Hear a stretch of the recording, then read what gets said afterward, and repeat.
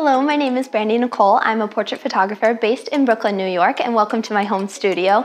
Today I am with my dear friend Kelly from Nanlite, and we are developing my YouTube lighting style. I usually shoot with strobes, and I usually have two kind of octaboxes, so we are kind of figuring out how best I can light my A-roll for YouTube that matches and is consistent with my shooting style. So first, I wanted to show you a really super simple light setup. If you don't have a lot of funds for your lighting, if you want to start really simple, this ring light, the Halo 16C from Nanlite, is a really great one to start out with because it has RGB, it has your bicolor, so you can make it whatever temperature you'd like. I like to use this for my makeup artists on set because I can set it to whatever color temperature that I need or that I'm shooting so that we get really consistent makeup when they're applying it and also when I'm shooting. You can absolutely use this as your A-roll light. It has a lot of different uses. You can also attach your phone or a mirror or your camera right here on the light and shoot through it.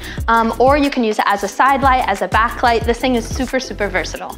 So I just got this kit today and I'm really, really excited because I do a lot of my self-portraits on my own on a whim at midnight. And so now I'll have the agency to be able to do my A-roll and do my YouTube all by myself too. All right, let's open this bad boy.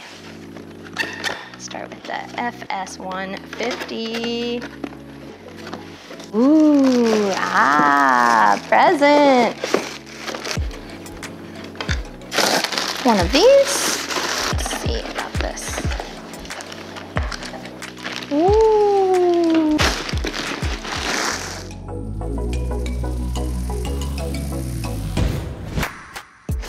Wow, that was really easy. Okay.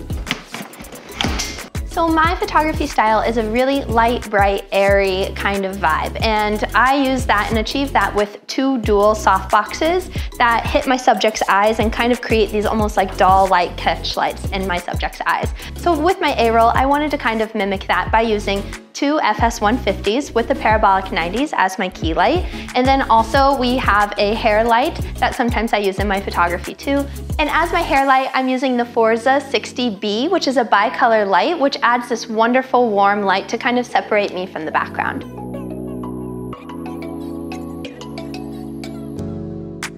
So that is it, guys. I hope you enjoyed this breakdown of how I'll be setting up my A-roll for my YouTube channel. I'll be super active in the comments, so if you want to talk about lighting, if you want to tell me how you set up your A-roll, then let me know in the comments. Thanks for watching.